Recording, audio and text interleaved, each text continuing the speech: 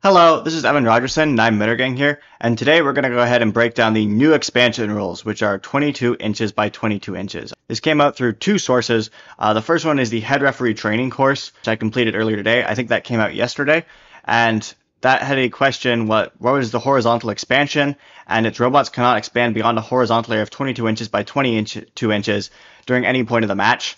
So that kind of reveals that it's there. And then also in the inspection checklist, it says robots do not expand larger than 22 inches by 22 inches. And we already knew the 22 inches height-wise. That's SG3. That hasn't changed. So while these aren't officially in the game manual yet, it's pretty obvious that the GDC is planning to change it to this because in two supplementary sources, the inspection checklist and the head referee certification training, this is what they've made it. So I think we can pretty clearly understand what they're going to do, and I'm going to go ahead and break down the implications of this and why it's actually just worse. Because while 22 inches point to point is restrictive, it is at least very easy to enforce, and this is practically possibly enforceable. So don't forget to like, comment, and subscribe in order to please the YouTube algorithm, and let's go ahead and get into it. So you might be thinking, okay, 22 inches. Also, by the way, all this is done in Fusion 360, just as sketches. So you can see 22 inches by 22 inches. Okay, so if your robot starts as an 18 by 18, you can go out maybe 4 inches to the front, 2 inches to the side, or maybe you could go out like 4 inches to the front, 4 inches left. And that seems pretty simple. You might look at that and be like, okay, expansion seems pretty simple. We can expand roughly 4 inches out the front and 4 inches out to the side. All seems good.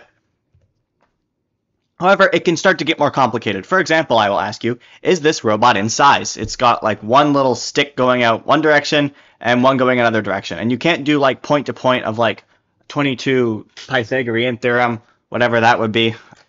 Yeah, the diagonal of a 22-inch triangle would be 31 inches roughly, but you can't do Pythagorean theorem here just because those aren't perfectly opposite because it's not 45 degrees. So you can't just measure point to point. So is this robot in size? And the answer is yes. It's not intuitive, but when you put the CAD drawing down, you can see that it does all fit in size. So this would be pretty easy if you had a 22-inch sizing tool. You just line it up this way, be like, okay, there to there. That looks like it's about 21.5 inches, and then that one is 22. That's probably closer to maybe 21 inches. So it all fits in size, all looks good. However, it would still be kind of hard to eyeball it because if you're putting your meter stick or whatever down like that, you'd have to have something else, probably another meter stick going out that's like perpendicular to it, but this is definitely still manageable. And this is manageable, but it's not really an issue. It's just a little bit complicated. And again, you're going to be measuring these all during inspection, all these different configurations. So at this point in time, it's fairly easy. But when we start getting into mid-match, like if you have multiple of these, or what if this can go out 3 inches and you can't have both of them fully extended? If this goes out 3 inches, like what's the maximum amount I can expand this without that going all the way out? There's no really easy way to figure that out, which is kind of part of the difficulty here. Now, I'm going to ask you, is this robot in size? It's 10 inches wide, 15 inches long, and then it's going to expand out 10 inches. And you're probably looking at this and going, Evan, you're crazy. This is 25 inches long. It's not in size.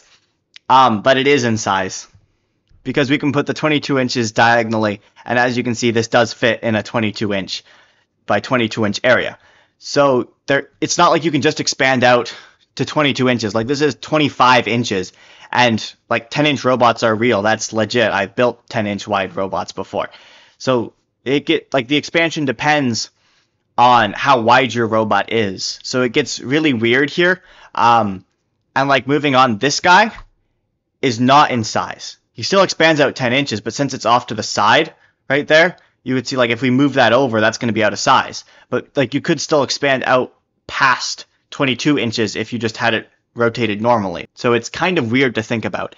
And this honestly isn't even the worst. There are some weird scenarios later on. Like this is nice. This is a 45-degree angles right there because that is just even 45 degrees. But if this was offset, figuring out like as you rotate this entire square around to not be 45 degrees but not 0, the optimal angle is somewhere in there. So like inspectors would have to be going through and trying to figure all this out with a 22-inch size limit, and it's in 2 dimensions, so it's really, really hard to measure. And then again, if you can expand out the side here some amount, but as we move this, that's going to change. So like, and even then, if we rotate it, like if no expansion out the front at all and just expansion out the side, you could easily go out 12 inches. Obviously, you cannot go out 12 inches in this current configuration. So like it gets really complicated mid-match trying to figure out which robots are in size and which ones aren't. Because you can't just, and there's no intuitive way to figure it out. You have to try and fit the sizing through tool in different ways, which I'll kind of get to in a bit more later. So like it's not at all intuitive. And circular expansion, like what are the alternatives that I propose if rectangular expansion sucks? Circular expansion also sucks. Don't do that. Here we can have a 36-inch circle, which is what in the zone expansion used to be. However, this robot, it's 31.177 is your limit horizontally on a triangle. That's not at all intuitive. And like here we can go, you can still expand 9 inches out the back, but only kind of. The only way to figure out like circular expansion is if you actually have a circular sizing tool, which obviously you're not going to have. And even then, you could make it, okay, well, what if I want a length longer than 31.17 inches? You can make that 32 inches, but now this can't be an equilateral triangle. And instead of expanding 9 inches out the back, you can only do 7.55. And these are really easy to figure out in CAD, but like in real life, you can't figure these things out anywhere near as easily. And CAD you can't do CAD for inspection, so it's really, really hard to measure. And like comparison, here's rectangular expansion. This shape is terrible. I don't know, like, this isn't obviously going to fit in a 24 by 24, but like I tried to figure out what's the smallest shape that I could get it in.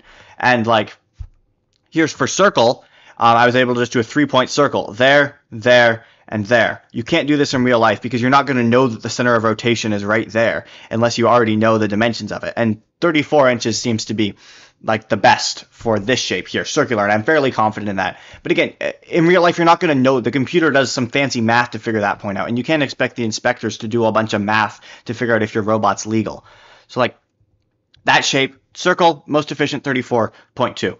Then for rectangle, I just kind of fit it on as like a 28 by 23, and that seemed to fit. And I tried doing a bunch of different diagonal shapes, like you can kind of see here, but that just ended up making it bigger. I'm honestly not sure if this 28.6 by 23.6 is the most efficient. I don't know, and I feel like that makes the expansion rules terrible, that I don't know if this is the most efficient size constraint. Like, that just seems terrible. Like, circular is at least, if you find the center of rotation, you can rotate around. But this is even worse. Like, I spent far too long, based off of what I should have, trying to just see, like, my own puzzle, like, what's the most efficient way to fit this in. And then I propose point-to-point is the best way to do it, because you just get a meter stick, and you just put one end there, and put one end there, and you see how far they are. And you instantly know, oh, this robot at maximum expansion is 34.2 inches. Maybe you thought it was down there. Oh, well, that's only 31. So point-to-point is the best. I highly recommend that the GDC swap over to point-to-point expansion. It's what's been done in the past. Tipping Point was 36-inch point-to-point expansion. And I think over-under also use this expansion. It's simple. It's easy to measure. You can just do it with a meter stick. It doesn't require, like, trying to figure out, like, the center of a circle and rotating around it. Or even worse, like, having to go through and, like, rotate the robot in order to make it fit through expansion. Like, just make it easy where we can just stick a point there, see if it's legal. Like, that's so much easier to do, especially mid-match. You can just expand the robot out and check. That's kind of all that I have for today. I just kind of wanted to break down the new expansion rules, as obviously those are going to be important to anyone who's trying to build their robot, and hopefully try and convince the GDC that their current rules suck and are even worse from a rule point understanding. Don't forget to like, comment, and subscribe in order to please the YouTube algorithm, and I will see you in the next one.